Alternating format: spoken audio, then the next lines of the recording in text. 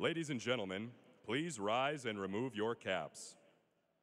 As our city continues to recover from the wounds of the Boston Marathon tragedy, we tonight are proud to celebrate the inspiring story of a doctor, like many others, who was stationed in the main medical tent near the site of the first bombing.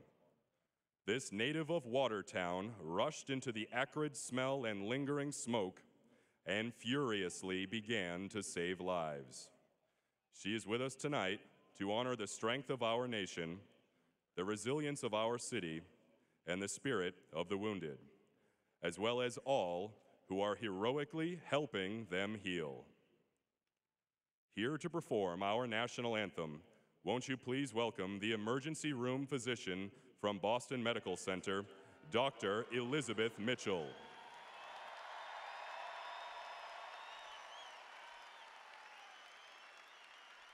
Oh, say, can you see by the dawn's early light what so proudly we hailed at the twilight's last gleaming, whose broad stripes and bright stars through the perilous fight o'er the ramparts we watched were so gallantly streaming, and the rockets' red glare, the bombs bursting in air, gave proof through the night that our flag was still there.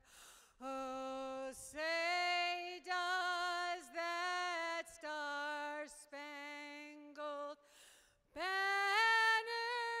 yet wave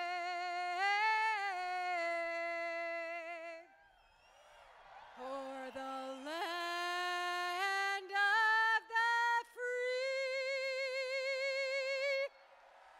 and the home of the brave?